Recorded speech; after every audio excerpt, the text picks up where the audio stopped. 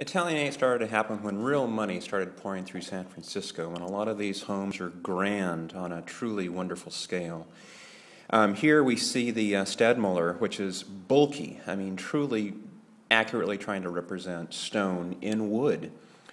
Here, the flat front Italianates, you can see they were pulled straight out of an Italian countryside. Typical false fronts, flat roofs, and brackets. Here at the Cottage Row, this belongs kind of in a John Ford Western. Here at the Pine Street address, a tragic one that was neatly restored. This one has 3 all at once, an unfortunate version at Laguna, where real estate people got their hands on a design and just would not let go.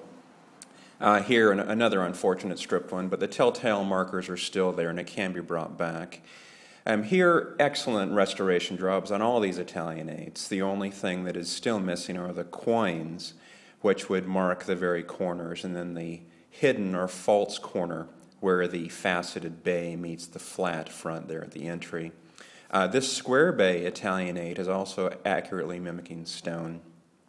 Here at the Pine Street and the Gough Street, we have more wonderful examples of restored Italianates. Here's another amalgamation, Queen Anne's stick. This one is the first one.